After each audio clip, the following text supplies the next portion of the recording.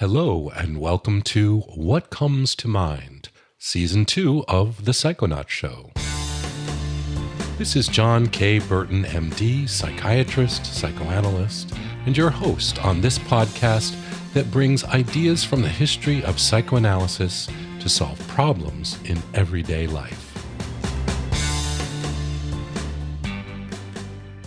In this episode, we're going to explore the 8 stages of man. Now, sometimes people want to know, why do patients come and see me? In fact, my doctor, every time I go to see him for my annual checkup, always says, "So, what are people coming in for these days?" And he's just trying to make small talk, and probably wants me to say something about the rates of anxiety and depression. But what I really want to tell him is people come in because of blocks in the 8 stages of man.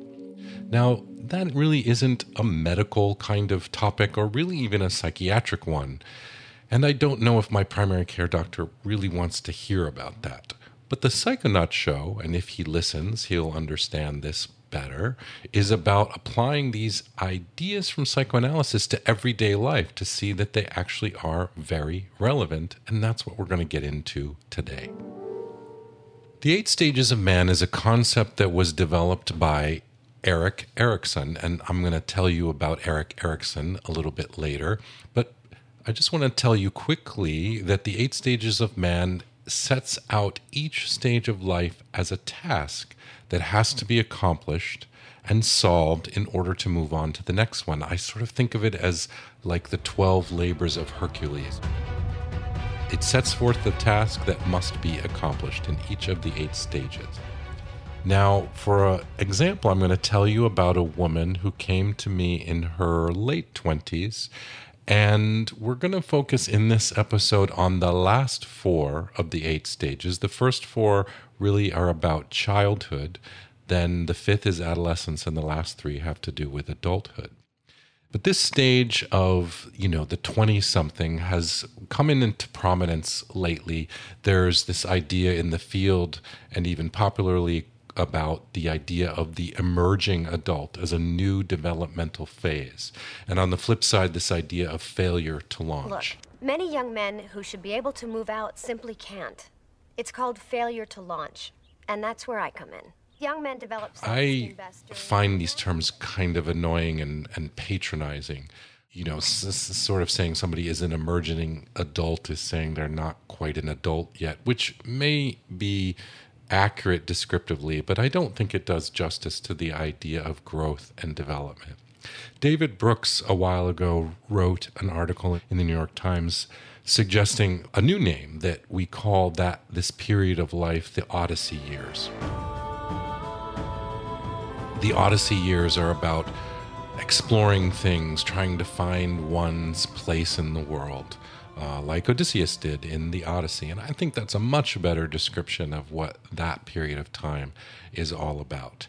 You may have heard about that guy up in upstate New York who was living in his parents' basement, and they tried to evict him, and he sued them and all of this sort of thing. This is very clearly an example of somebody who has a block in this period of time, which we're going to call approximately the stage 6 of the 8 stages of man. But let me give you a real-life example that I know about.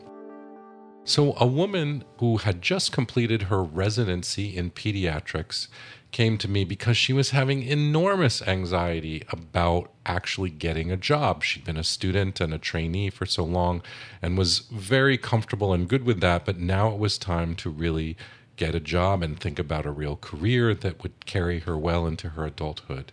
And she was having panic attacks, couldn't even think about what this was going to be like, and really interfering her ability to even think about what job she wanted, let alone apply and do a good interview.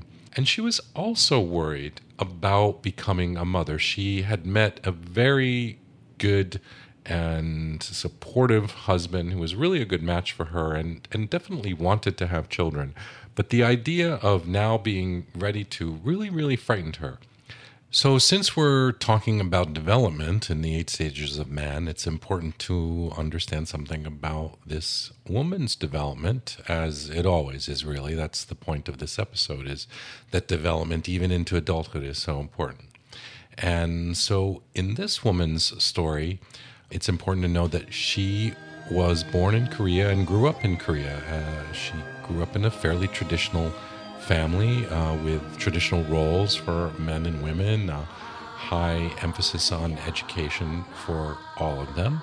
And in particular, her mother was very strict with her, had very high expectations, and she often felt that her mother was very critical of her and never felt like she could do right in terms of how she looked and her weight and who she hung out with and how she dressed and all this sort of thing. So she decided to go to college in the US, and she came here and went to college, and she could have rebelled even more, but this idea of leaving Korea and her family and her community and her mother in particular and coming to the US was a very big deal. One that she only kind of realized what a big deal it was in terms of the task of stage 5, in particular, that task of identity consolidation. Only, as she began to talk about it and kind of reflect on it and what it really meant. And some of her peers in the Asia society rebelled even more. They dyed their hair red and they dated white boys, and a couple of them got tattoos, but she would never do that kind of thing.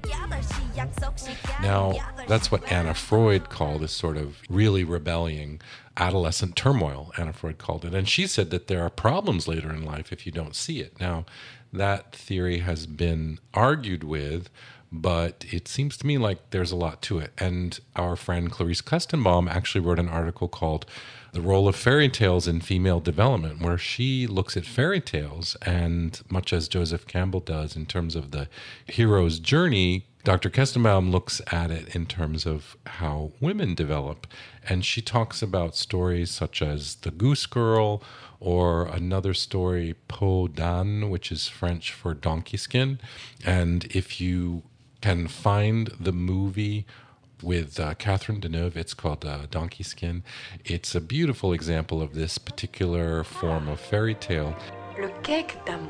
And what it shows is that the girls, and Dr. Kestenbaum's theory is that girls have to transform themselves in ways that are often bizarre or off-putting in adolescence. And I'm sure we all kind of have a sense, including adolescent girls, have a sense of what that's like with the different hairstyles. Certainly in the 80s, it was about, pink hair and different styles and ripped jeans and, sort of looking like you've been through the apocalypse.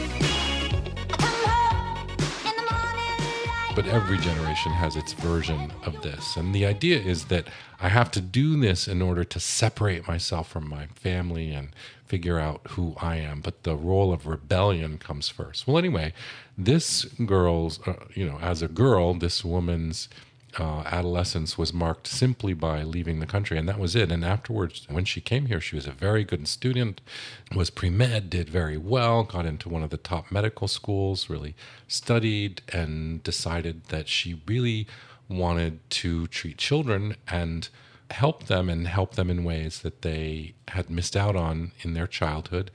And in the process of conversing about this with me, understanding that part of that was a feeling of what she didn't get in childhood. And she wasn't deprived materially, but she felt like she was deprived of certain things emotionally in terms of connection, and particularly in terms of self-esteem as a child, that she was motivating her to go through her training, her education, do well, and become a pediatrician. So this woman had a conflict in her development. And understanding this through the help of understanding the idea of the 8 stages of man helped her to move on. So let's get a little bit into the theory. So I'm going to go through each of the 8 stages and give you the theme of each of them. The first stage is what Erikson called hope.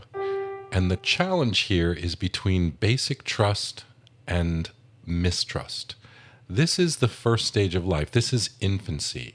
This is equivalent to Freud's oral stage, but it really emphasizes the sense of being able to trust other people, to trust the world, that our needs are going to be met. And if we have a problem in this phase, then we're going to bring that sense of mistrust, sense of, I don't know that my needs are going to be met. I don't know that I can rely on other people. I'm going to carry that through, and it's going to affect me in every other task that awaits me at other stages of life. And the same thing is true for any problem at any stage of life. It affects the stages later on. The second stage is will. And the task here is between autonomy and doubt. And this is equivalent to Freud's anal stage. And, people make fun of Freud's oral, anal, Oedipal. But the idea, I think, of having a theme, and Erikson really adds to this, helps us think more practically about actually what's going on here. And the stage of will, the second stage, or the anal stage, is the stage of toilet training. What's toilet training about? It's about I can do things or I refuse to do things. It's showing myself for the very first time in life as being able to say what I want, which may be in opposition to what the world, which is the parents in this case, the world wants from me. And the downside of this, the challenge to be overcome, according to Erikson, is doubt. If you don't manage this stage of life, which is, around two or three, then you bring this sense of doubt, not being sure of yourself, not knowing your own needs and wishes, always kind of deferring to the other or needing to rebel, just being stuck in that area. The third stage, which would correspond to the Oedipal stage, Erikson calls purpose, and it's initiative versus guilt. This is where I am going to be motivated to get something, and if you put it in Oedipal terms, it's the person that I want, and I'm going to beat the other person, versus guilt, which you can understand in an Oedipal context. It's I feel bad about what I want, and problems here, and we've talked about this in the Oedipal complex, have to do with the ability to feel like I'm okay with what I want and I've managed my guilt. The fourth stage is equivalent to what Freud called latency, which is school age, basically from 7 to 10, like 7 until when school starts until puberty begins. It's that stage. He called it latency because the idea was that the libido goes underground. We now think that doesn't really happen, but there are certain tasks. And again, Erikson really helped us to think about what are the tasks of this phase. And he called it competency. And the task is industry versus inferiority. It's finding my place. And in school, it's, before computers, it was penmanship and kickball. And even though technology may have changed and there may be other things that are more important, though, honestly, I'm really amazed at how much schools still think penmanship is important. But it's the idea that I'm good at something. I have a place in the world. I work. I know what I do. A supervisor of mine said the task of this phase is to be a good little citizen. And on the flip side, not feeling good, feeling like you're a loser, feeling like you're not picked for the team. Like this is what the world is important. Of course, later in life, you learn it's not all about that, but this is the task of this phase. And sort of knowing what your job is, knowing how to find it, being able to do it, feeling competent about it, hugely important, of course. And that is the task of that phase of life. Next comes adolescence, which is obviously very important, and we're going to talk a lot about that in the case, but also, we just think about it so much these days, and there are many theorists, including Anna Freud, who've thought about adolescence on itself a lot. Freud didn't so much. In fact, the famous case of Dora, which one day we'll do a podcast episode on Dora because there's just so much there between Dora and Freud and how he failed miserably treating her and what he learned that was, central to how we do psychoanalysis today. Well, Dora was 18 when she went to see Freud and 16 when the events that brought her to see him happened. And he didn't think of her as an adolescent. He thought of her as an adult, and he treated her like an adult and interpreted to her as an adult. And it's like, no wonder it didn't go well, because that's not where she was at. And what Erikson said is the task of this phase is what he called fidelity. And that's kind of a difficult term. It means not in a romantic or sexual way, but in a way of towards oneself. The task is identity consolidation, and the downside is role or identity confusion. I don't know who I am. I've consolidated my idea of myself. I do know who I am. That's what fidelity is. I am a thing, and it's what today they call like brand integrity. Like every person is a brand, and some psychoanalysts I know think this is just terrible and it's capitalism and it's, making people commodities, but really they're just different words. And when the millennials talk about brand integrity on social media, maybe there's some problems, but they really are talking about fidelity to one's identity.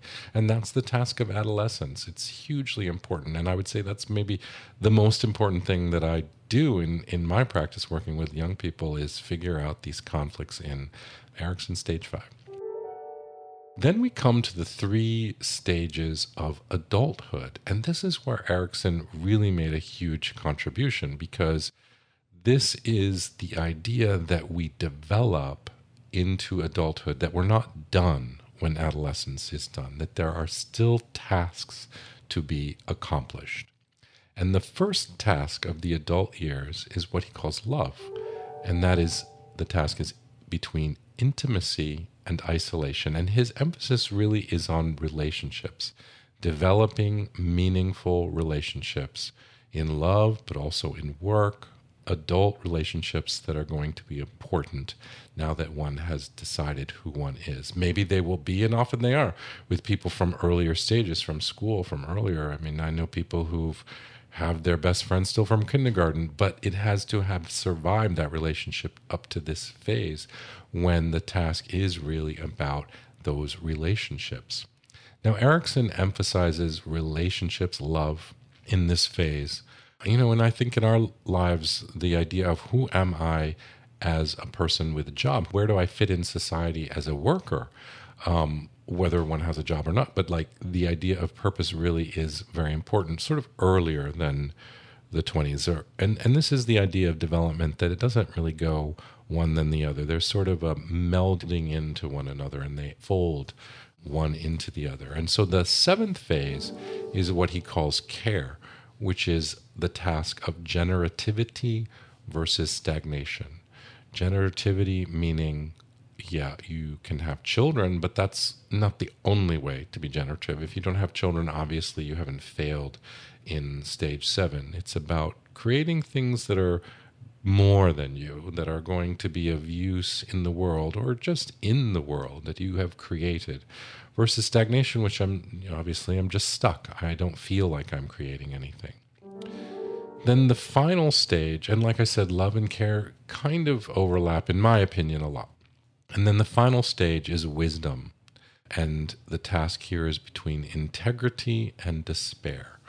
And integrity is one that I have a little bit of difficulty understanding. I really think of it as wisdom and despair. Wisdom being, I understand at the end of life, wherever you define that again, they bleed into each other, but definitely when you get into your 60s, and as somebody in my 50s, I'm beginning to kind of feel this call of the tension between wisdom on the one side and despair, and I see it in my peers. There's the idea like life, has a cycle. It's short. I have my place. I've done what I can, and and then it goes on. There are a couple of movies that I just quote constantly, and The Lion King is one of them, and it's important because it's the circle of life. That's what stage 8, that's what all the stages are, but stage 8 is really about the circle of life and accepting that. And despair, and I just see this so much in so many people who are, as the Buddhists say, it's abhinivesa, which is the fear of death is the cause of all human suffering. that we can't handle this. We focus on what we didn't get out of life and the things that we're never going to have, and it creates this sense of despair and hopelessness and despondency. That is the task of the final stage of men, according to Erikson. So now that we've gone through all of the 8 stages and see how they mold into one another and create this circle of life, let's think about how this can apply to our patient and how it helped her to think about her situation. She was having terrible anxiety about leaving her education and going into a job, a career of her own, of helping children grow, of creating her own family and having her own children. And she was almost unable to kind of think about how to approach this, despite all of her training and all of her, obvious preparedness.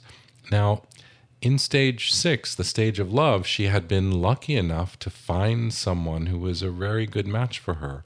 He happened to be a man who had come from Korea himself. He was part of the community, and he presented to her a wonderful solution of somebody who respected her for who she was and how she had come up in the world, and yet was also a way to remain connected to her traditions and what was important to her. So she didn't have problems in stage 6, that stage of love, intimacy versus isolation. She had this romantic relationship and she had friends and she was very connected in the world. But in the beginning to approach that 7th stage of care where we become generative in the world, this is where she really got hit and had to stop. And we looked back at her life and saw that she had had a conflict in the stage 5 of fidelity, identity. She had never fully claimed her own identity and dealt with the challenges of that phase, which have to do not only with rebelling, like Clarice talks about with the Goose Girl, but also of sort of mourning that one is not going to have one's parents, whether they disapprove or approve, and one has to become one's own person. There was work left to be done of that phase for her as she moved into this phase of generativity. And what she said was that she realized that she had an illusion of childhood, a fantasy of what it meant to be an adult, that she would be a mother that would be better than her own mother. And this came out of conversation. It wasn't something that she was aware of completely consciously, but she became aware of it as she talked about it.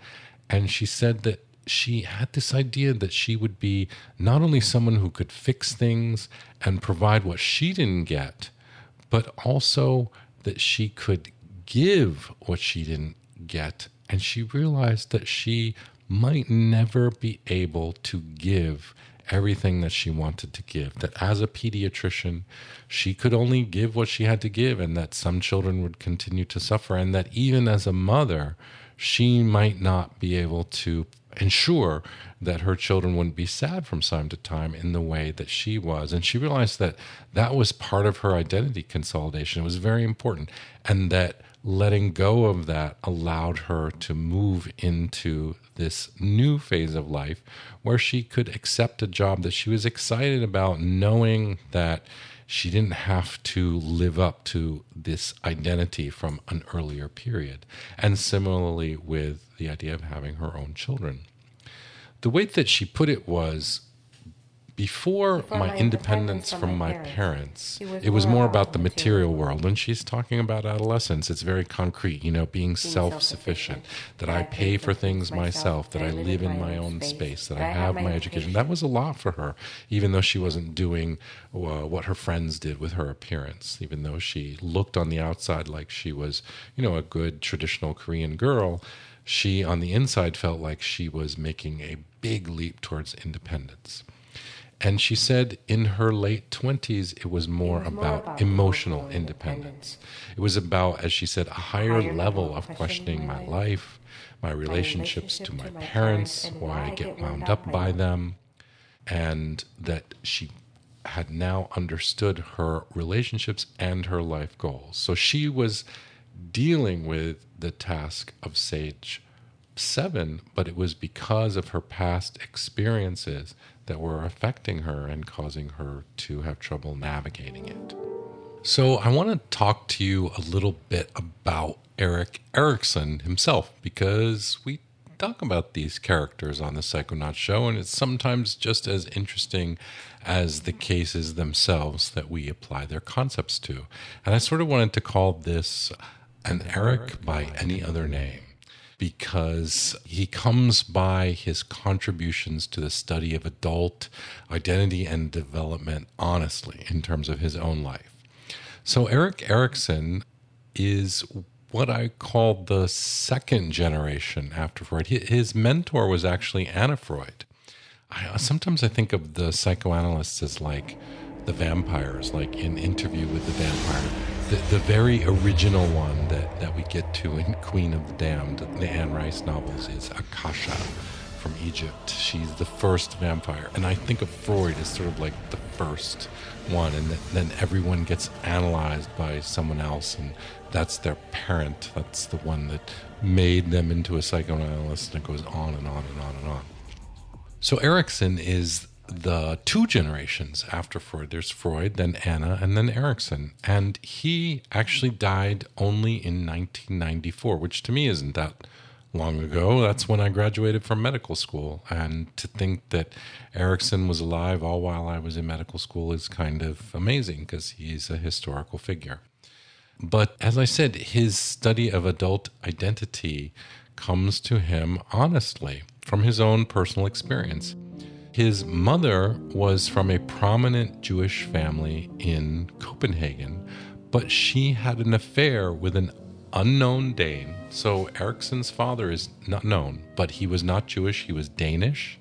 And his mother had Erik out of wedlock, and she ran away from her family and from her husband.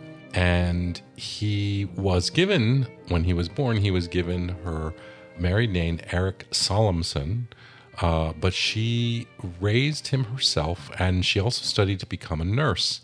And then she married Erik's pediatrician, who was a Dr. Homburger, and he became Erik Homburger. And at school, when he finally was grown up and went to school, he was mocked for his identity by Jews earlier in his development in Hebrew school, presumably, for being, tall and blonde and blue-eyed and looking like a Dane. And then when he went to school later on, he was mocked by the Gentiles for having a Jewish mother and a Jewish name and for being a Jew, basically. And so we see that Erikson had an identity crisis. And in fact, the idea of the identity crisis was Erikson's. That was one of his major contributions to the field. Now, later in life, when he grew up, his family wanted him to go to medical school and kind of follow down that traditional path, much like my patient who went down a traditional path and then needed to figure out who she was. And he decided he wasn't going to do that. He was more openly rebellious, and he had an affinity for art. He was very good at it. And he basically decided to bum around Europe with his friend Peter Bloss. I've decided not to go to university. I'm going to bum around Europe, experimenting with drugs, wearing denim, for as long as it's fashionable, and then take a flat in Paris. Just be a famous artist. So thanks, Julio, for finding that clip from my favorite sitcom again. Absolutely fabulous, with the famous Helena Bonham Carter. At any rate, back to Erikson. He was traveling around Europe, teaching art, doing art, with his friend Peter Bloss, who also became a very important psychoanalyst in the study of adolescence. So Erikson met the Freuds actually through Peter Bloss, and he began teaching art at the Burlingham School, which was a school created by the Burlingham family, who were wealthy Americans who had come to Europe. And as we talked about in the Anna Freud episode, Dorothy, their daughter, became very good friends with Anna. Some say they were lovers. We don't know that part. But at any rate, this was before they escaped to London and founded the War Nurseries.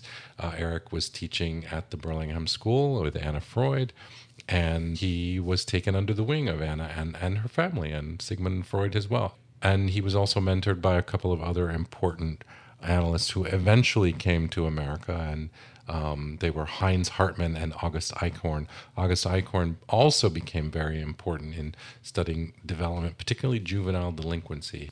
Erikson, too, eventually came to America, and he taught at Yale. He finished his psychoanalytic training, never went to medical school. He was a lay analyst, and he changed his name to Erikson.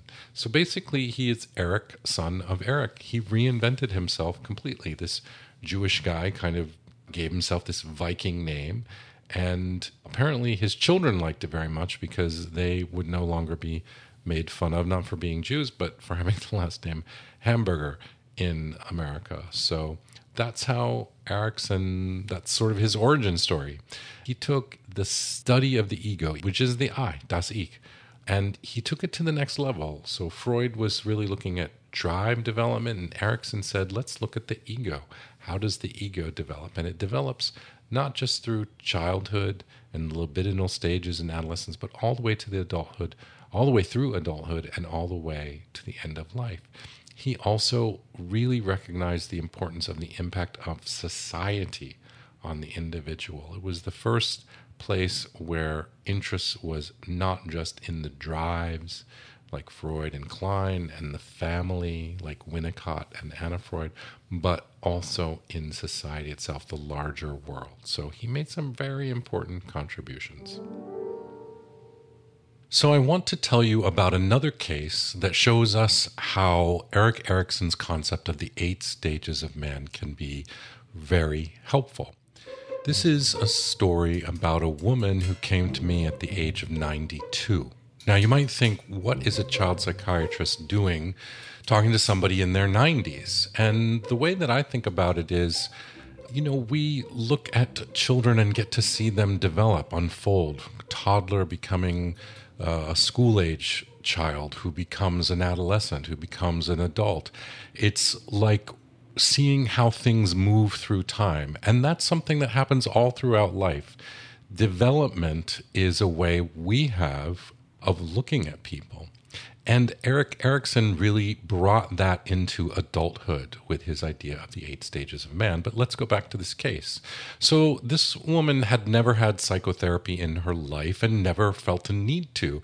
She was sort of what I thought as a fancy Upper East Side lady. But what had happened is 6 months prior to coming to see me, she had been knocked over in a mugging and had been bruised pretty badly and had become very fearful, afraid to go out in her neighborhood that she had lived most all of her life, really all of her adult life.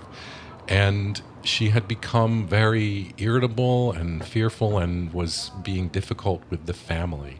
Now, they brought her for therapy before, for a course of cognitive behavior therapy for trauma, and she didn't like it, didn't like talking about what had happened to her, and really didn't want to do the strategies and didn't want to change her mindset. So they brought her to see me. And she didn't particularly feel like I was going to be helpful either, but she said, well, I don't mind talking to Dr. Burton, and he's not too hard to look at, which was very nice of her to say, though that was a while ago, and I now have a lot more white hair than I did. And as we got to talking, I learned more about her, of course, and she was a woman who had a very interesting history after we got below the surface of her sort of New York City demeanor. She actually was born in the Ukraine. She was Jewish, and her family suffered terrible abuses. An aunt of hers was killed by a pogrom in the Ukraine at the hands of the Tatars, and she, as a young girl, fled to New York City, and she worked very hard in her education, and at that time was able to come up through the city college education system and did very well. She met a man and fell in love. They got married, and together they founded a very successful business, and they were pretty well known in their society. She loved entertaining, and she had children and grandchildren, and she was very proud and active in her community and in her synagogue. And she just never really felt a need to reflect inwardly. She had overcome great odds early in life, was very successful, had a good family, and basically had everything that she wanted. This was sort of the things that we learned as we talked, and we reflected on the meaning that some of these past experiences might have on her current experience of being so afraid and not wanting to go out and being quite angry. And that in a way, the meaning was that she was once again in a hostile environment with dangers all around where she had worked so hard to get away from that. And that would be a more typical psychoanalytic interpretation of the events, relating them to the past. But what the 8 stages of man, what development helped us with at this woman who is really at the very end of her development, was to understand the reality that there was a task at hand, not a task of the past, but a task at hand. And that was this stage 8 of wisdom versus despair. And really, when she came to see me, she was in a state of despair. Eventually, she was too frail to come to my office, but I would visit her in her apartment about once a month. It was the only home visit I've ever done, but it was worth the experience to travel over there. And a colleague of mine said, well, they say that time goes faster as you age, so she probably feels like she's in a 5 times a week analysis. And she did make use of it and did reflect inwardly like an analysis, no matter how frequent it was or wasn't. And one time she brought to me a dream, and she said, and this was somebody who never thought about her dreams as being important or not, and she said, I had a dream about my husband, and he took me to a restaurant, but the restaurant wasn't a nice restaurant. And I said, why would you take me to a restaurant like this? And he said to her in the dream, because I don't love you anymore. And we realized that she had been thinking about her husband quite a bit, and the idea that she would soon be joining him in death. She said, I don't particularly like this world, but I'm in no hurry to leave it. But she was thinking about her connections to her family, her connections to her husband, and we sort of thought of this dream as a fear of leaving them behind, of being without love. We thought that this was the task of this time of life, to reflect on what her life had been and to find some kind of wisdom in it. Now, I don't know if this was the right or wrong interpretation of the dream, but it seemed to help her. The family wrote to me when she died, and I wrote back, and I told them how I too had learned something, how I had developed from working with somebody at that stage of life, which was pretty unusual for me, but I very much saw it as part of my work in development. And you know, it makes me think too about the concepts in Ayurvedic medicine, which in Ayurvedic medicine, the traditional medicine of India, there isn't a division between mind and body. It's all one. And everything is seen as a cycle. The day is divided into a cycle. The seasons, the year is flows in a cycle. And they say that life too flows in a cycle. And the last stage of life is the one that is associated with the dosha vata. And vata is basically air. And air is thought to be the one that circulates and is closest to the spirit. So it makes sense to me from that point of view too, that this is the task of kind of allowing ourselves to become air and embrace what that is about and move on. So what is the lesson here? It's about development. Development allows us to look at people like a film rather than just a snapshot. For example, in the case of the first person, the pediatrician to be, we could see her as having a block in a particular point in her life journey. And similarly with the woman that I just was talking about, rather than just seeing her as somebody who had PTSD. And of course, she did have some elements of PTSD, as did the first woman have some elements of panic and generalized anxiety disorder. But these diagnoses don't do justice to what's going on in the whole life and seeing a person's life like the unfolding of a film, not just one little picture. In Erikson's model, it's really not with completion. It goes on and on until the end. It's sort of like thinking of, the stages of a butterfly's life cycle. There's the egg, and then there's the caterpillar, and then there's the chrysalis, and then the butterfly, and then you're done. But in Erikson's model, it's like then there's something else and something else and something else. It's like Pokemon, Each thing becomes yet another thing. And another thing that I think is an important takeaway from these ideas of the 8 stages of man is that each stage of life is kind of like a culture, it's like a foreign country that we have to understand on its own terms in order to understand the person who's in that stage of life. And that can help us to understand each other. The child going through his terrible twos isn't just a kid going through his terrible twos, but he's trying to deal with something in his own language, and there's a task at hand. Just like the rebellious adolescent has a task, and somebody who's despairing at the end of their life, they have a task too. Each one has a different language and a different worldview that goes with it. Each stage represents a mission if you choose to accept it. This tape will self-destruct in 5 seconds. For those of you who are alive in the 1970s. And it's a journey that goes forward all the way to the end.